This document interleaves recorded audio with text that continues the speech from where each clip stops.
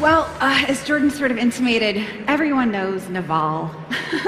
Serial entrepreneur, longtime investor, disruptor, trying to shake up the way that startups are funded and tech talent is hired.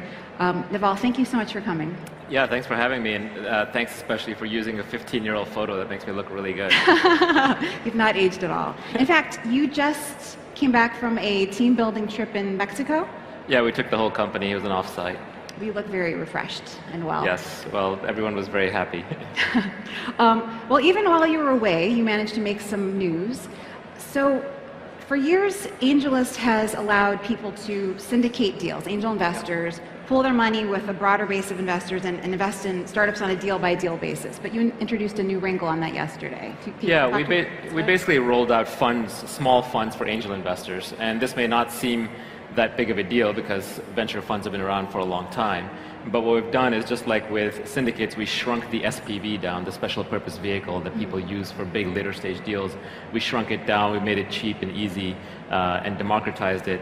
We're now doing the same for venture funds.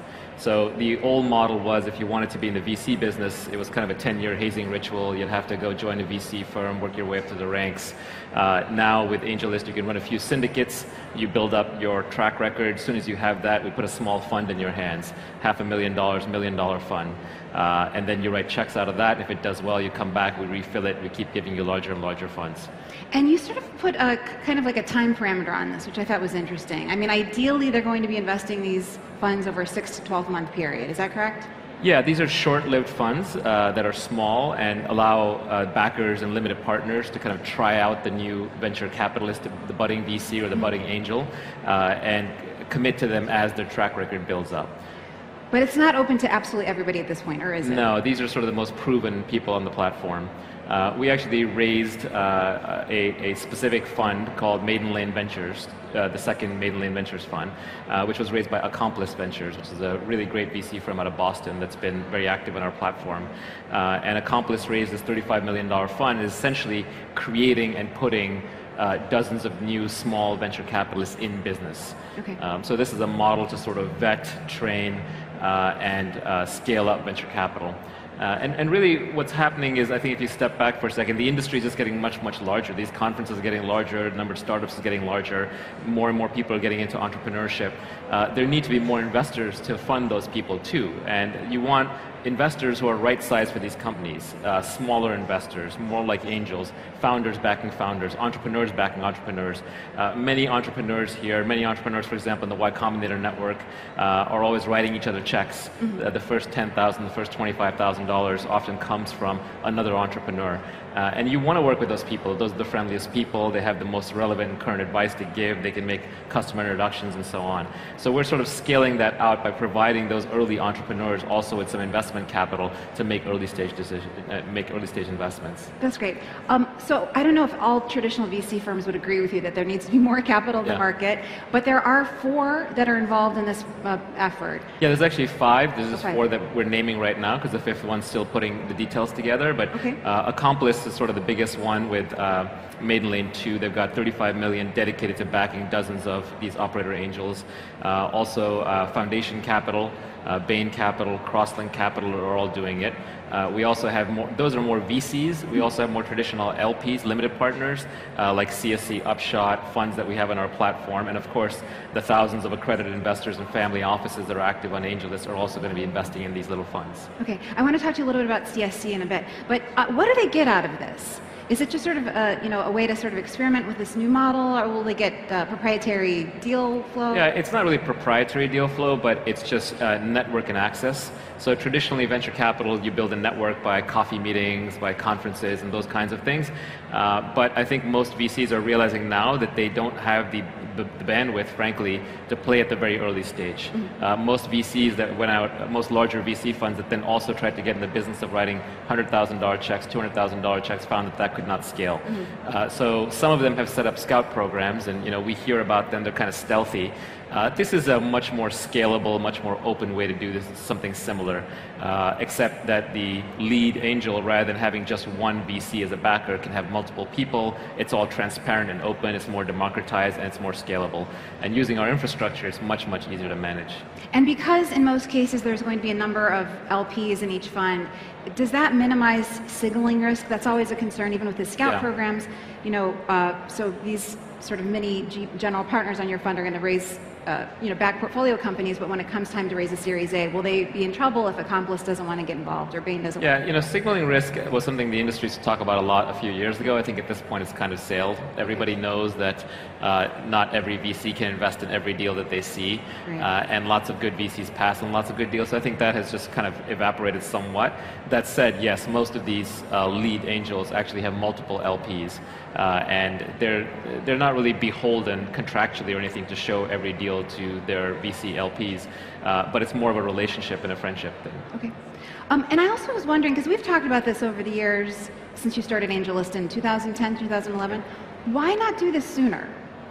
It takes an enormous amount of work. It wasn't until 2013 that just the idea of online fundraising was even semi-legal, and then we could do syndicates. And it's only now that we have enough good angels on the platform that are vetted that people feel comfortable backing them in kind of these blind funds, because with the funds they can invest in almost whatever they want. And then on the back end, the LPs and the backers have built up enough interest and enough conviction in the lead angels and the model, so they can see some of the early syndicate deals and how they're doing, and that helps them get conviction to then go and write a blind pool check to these people. Great. Well, back to CSC.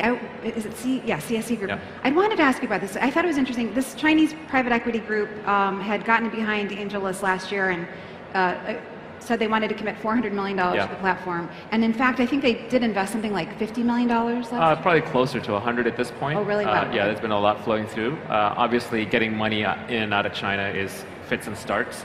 Sometimes it's there, sometimes it's not. The platform as a whole, though, is balanced out because now we have dozens of family offices. We have a couple of other larger funds as well. We have, of course, thousands of accredited investors who are backing a lot of the syndicates. So the capital kind of keeps flowing, but it's not all going to come from China. Okay, good. Yeah, I was wondering with those capital controls they input. Okay, so another thing that I thought was interesting was another crowdfunding marketplace called Seedrs recently announced that this summer it's going to launch a secondary marketplace. And I know you are already focused on many different things, but I thought it could be interesting to see AngelList get into this business. Yeah, Seedrs is doing crowdfunding, which is not what we do. We work on accrediteds, although we do have a spin-out called Republic that does do crowdfunding. The crowdfunding rules in the US are very different than the UK, where Seedrs and others have been successful. We are obviously always looking at secondary marketplaces. The problem is just how much liquidity can you have for these things. Generally, if you have a really well-known company like a Facebook or a Snapchat before they IPO, there's demand from later stage investors for a secondary marketplace, but it's usually concentrated on a very few names. We work at very, very early stage where frankly people don't know the companies, and if somebody wants to sell at such a negative signal, it's not clear there's a buyer on the other side. But we've already done now around 1,500 companies on the platform have raised money online, and they've raised over $500 million, and they've gone on to raise over $5 billion. So they're getting larger and larger and larger, and there will be a point where some of those names become so hot that there will be secondary demand, and then if those companies are open to it, we'll work with them to fill that secondary demand. How many investors are now on the platform, and where I sort of still feel like it's kind of largely Silicon Valley based. Yeah. Maybe that's not correct. Yeah, about half our deals are Silicon Valley based, although we do have deals now live in Canada. We have, of course, New York and LA and Seattle and a couple other hubs in the US. We've also been doing deals in Europe for quite a while, and now we're also working on plans in India to roll things out. And you are in India, or that's sort of something that's on the horizon? It's being put together. Okay, because I remember we talked a little about that last summer. It's that regulations are different in every country, so the model has to be different, unfortunately. It's not a cookie-cutter stamp-out model. Right. I'm also wondering if you would share maybe what you're doing with Product Hunt. So you acquired this company for a reported $20 million in December. Is that report correct? I can't say. Yeah, we acquired Product Hunt. Product Hunt is a great team and a great company, and we've been admirers from afar. And fundamentally, we're kind of here to innovate on the infrastructure of innovation. There's so much innovation going on, and there's lots of people who kind of fund that innovation, but there's very little innovation on that infrastructure for innovation itself. And so we like to innovate on that infrastructure to help companies and create more tech companies, because I think tech is a universal good for humanity. And so what do tech companies need? They need money, they need talent, and they need customers. So AngelList started out helping them with raising money. Now we're the largest startup recruiting marketplace in the world, with 25,000 startups recruiting and about 1 million candidates. And we did over 1 million introductions last year, mutual matches between talent and startup companies. But the missing piece is helping companies find their early customers. And Product Hunt did an amazing job of that. They've launched 90,000 products now on Product Hunt. They do millions of product discoveries every single month. And it's kind of the place where teams from Uber and Facebook and Google and lots of startups go to launch their latest apps. And so we were always just in awe and respect of Product Hunt, and we brought them in to kind of complete the third leg of that triad, so we can help companies scale to customers as well. That's great. Yeah, ultimately, talent and money are just proxies for building a product that customers want, right? It's probably the most important one, and the one that we were missing. And so, I mean, it sounds like that could be a revenue-generating product, like an AngelList enterprise. We'll show you, who you should be talking to. We know what their tech stacks are. Is that part of the plan? Yeah, I think long term it can generate revenue. In the short term, we've left the team completely independent. They're still executing on the same plans that they were before we merged up, and all of the management and team is still there. Okay. Just backstage you were talking to, I don't know if it was the CEO or someone else at Republic, this crowdfunding platform that you'd gotten involved in last year, and I completely missed somehow. So can you tell us a little bit about that and how involved you are in it? So the crowdfunding rules are very, very different than raising from accredited. Unfortunately, it's the way the government sets it up, but the rules completely change in terms of who's allowed on the platform and what kinds of deals you can do, and what liability is exposed and what kind of stuff those companies have to show and so on.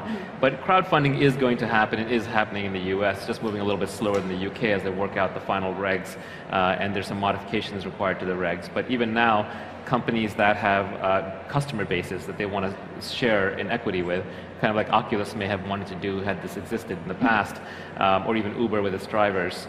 Those companies now have an opportunity to start doing that. And Republic is a spin-out that we did with some of our best people to go and start doing that. It's still very early. Republic's done a couple of deals, but I think we're sort of in the first inning of crowdfunding. Okay, and I guess what is your stance on maybe loosening or broadening the definition of accredited investor? Because I think, at least in the past, you were kind of concerned about this. You sort of, I think, had thought that startup investing should be sort of left to more sophisticated investors. Yeah, I think the accreditation thing is sort of a guideline left over from the 1930s Act, the 1934 Securities Law Act, and it kind of tries to apply broadly to all investment categories. The reality is, I think what matters much more is sophistication than accreditation. Having $1 million net worth doesn't make you a genius, and having less than $1 million net worth doesn't make you a fool. So I think it's much more about the sophistication. Like, people in this audience understand the tech business. They can probably get up to speed with the right resources and are sophisticated enough to invest in tech companies. There are other people who are very accredited and very wealthy who don't have the sophistication, and frankly should be going through a diversified basket fund or something of the sort. Like, we offer these diversified funds on AngelList, and that's how we actually think most investors should be investing, rather than trying to pick individual deals or even syndicates. But I think it's a sophistication thing. So we run sophistication tests on the platform on top of accreditation. But yeah, accreditation is a little bit of an anachronism. But it's not going to change, because it's baked in regulatory law, and it applies to so many different financial products and industries. Yeah, I think it'll take some time, certainly, if it does ever change. So before we move on to recruiting, which is an even bigger part of your business, I did want to talk to you. So when I sat down with you at your very nice new offices in August, you were telling me that you were going to make the deals private, and you had good reasons for this.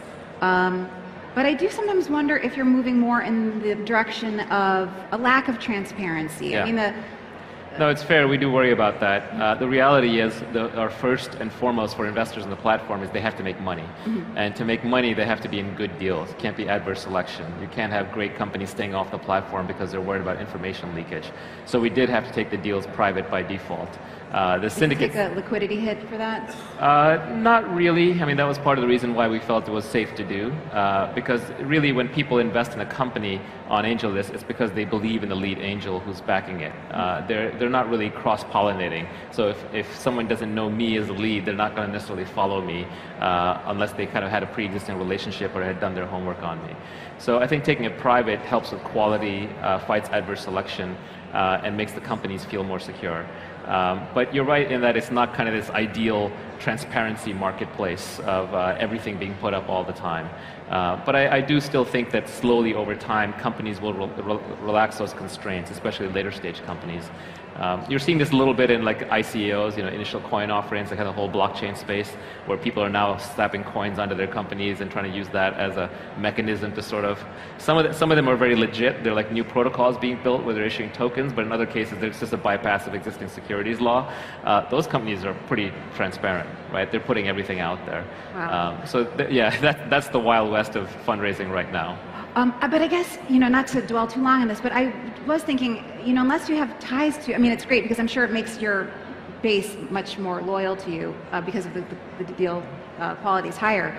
But does it mean that people who don't have ties to like top angel investors, startups or investors, it seems now that it's not as useful for them because or am I misunderstanding how it works? No, I think the platform as a whole is really useful for the companies, even if they don't want to raise money, or if they do raise money on the platform, it helps them with recruiting. Mm-hmm. If you're recruiting on the platform, it helps your reputation, it helps you with product hunt. If you launch a product on the platform, it helps you with your reputation for fundraising and for recruiting. So it's kind of the whole thing works together. It's just with venture fundraising, you just have to acknowledge that a lot of companies still want to be very private. Right. So it's private by default, but a company can always be more open. They can always choose to say, look, we're launched, we have traction, we have nothing to hide, we're open to all investors, but that's not the default. Okay, great. So tell me a little bit about recruiting. I mean, you've given us some stats, but what's the sort of the latest there? Yeah, so we run this large free recruiting platform. 25,000 companies are actively recruiting on there. About 1 million candidates all across the world. It's very active even in London and Bangalore and even parts of South America. We make about 100,000 introductions every month, and by introductions, these are mutual. So the candidate wants to meet the company wants to meet the candidate. It's a direct match marketplace. There's no middlemen. There's no one's getting spammed, hopefully, or we crack down on that. And all the data is there for you to see. So you see the company's profile, you see how much they're offering in salary, equity, who your coworkers would end up being, et cetera, et cetera. We've also rolled out Track, which is, we just got frustrated with the state of the application tracking system market out there. Most of the ATSs are just built for larger, heavyweight companies, and we want something lightweight, simple, cool. So we built our own tracking system. It's just at angel.co/track. It's free, and it's a great way to kind of track everyone in your pipeline, going through the interview process, et cetera. So that's a product we've worked on. And then we also have AngelList's, which we're still very early, but that's our premium recruiting service. So if you have more money than time, for $10,000 per hired developer or designer, we'll take the best developers and designers on the platform, expose them to your company, make sure they're paying attention, and kind of do more white glove service to help connect you. Which is so smart. And do you expect that most of your revenue is going to come from that service, or? Yeah, the revenue is going to come, the short-term revenue will probably come from recruiting. Mm-hmm. Some of it will come from AngelList, some of it might come from other products that we're working on. We also just have a ton of data. So all these people active on the platform, and all the data is tagged. So for example, we know Harvard grads are applying to company X, or these 3 companies in the same space are trying to recruit these kinds of people. One's paying more, one's paying less. One seems to be ramping up hiring, one seems to be slowing down hiring. So all of this data can be actually incredibly useful for hiring managers and for the candidates. So we're looking at ways to anonymize, aggregate, make that data useful, and then expose it back to the community. And that's something we could also potentially make money for down the line. But we keep the team pretty lean. I mean, right now the company's around 60 people. It's 20 people in fundraising, 20 people in recruiting, and 20 people in product hunt. Is a kind of a glib way to divide it up. It's sort of astonishing given your sort of outsized footprint. But are you profitable? Not yet. Not yet, okay. But it's the plan. And By the way, profitability is really hard, right? It takes years to work at it. Like when I think of that Silicon Valley, the number of companies that are created every year in the tech industry that create a brand new product the world has never seen before, and then figure out how to monetize it, you can count them on two hands every year. So there's just getting to profitability is a huge objective for us because we want AngelList to be self-sustaining. It's not the kind of thing where we want it to have to seek an unnatural exit. And we'll get there. That's part of the reason why we kept the team so lean. We have 18 seconds. What is a natural exit? Is it an IPO? What is the exit? I don't know. I don't think that far ahead about it, to be honest. I consider that a lot of financial engineering. I know that's important for VCs and investors, but we can always just make it into a cash business. We're set up as an LLC because we do a lot of fund management, and a lot of because on fundraising we get paid in carry, which is profits on investments that pays out far in the future. Mm-hmm. So because of that, we're structured a little bit more like a traditional VC fund in that we're set up as an LLC. But if we do an IPO, I'd rather do it in our own market, which is still a little ways out. Interesting. Thank you so much, Naval. Always so nice to see you. Thank you for having me. Take care. Thanks, everybody.